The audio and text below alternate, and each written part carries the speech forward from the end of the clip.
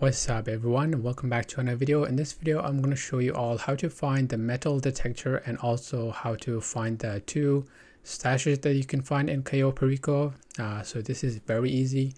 I will put it like a big map or location of all the locations for this metal detector on screen right now. So you literally just fly around on your oppressor, whatever you have.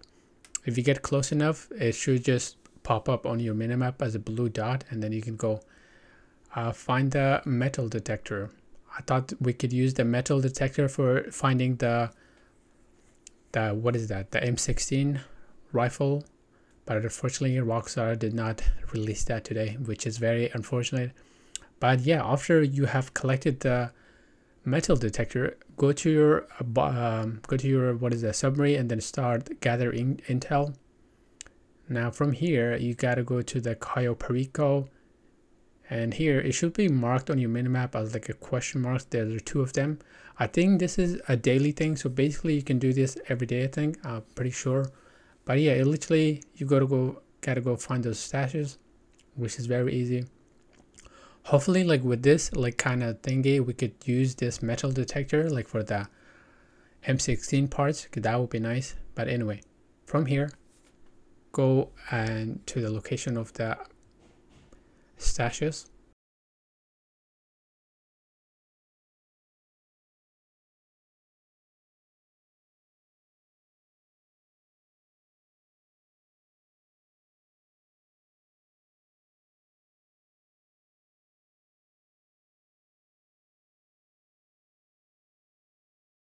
Right here I literally accidentally just drove right on top of it.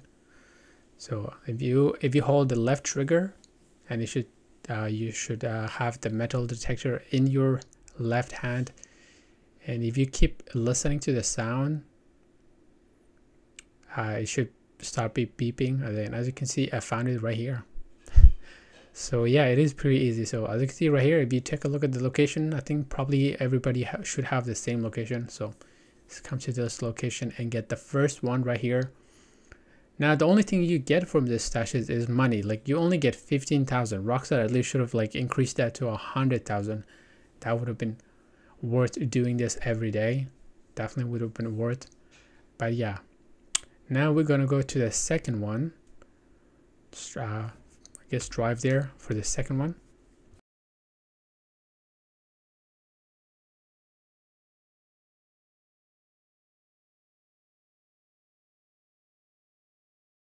Right here, if you drive over it, it should pop up without using the metal detector.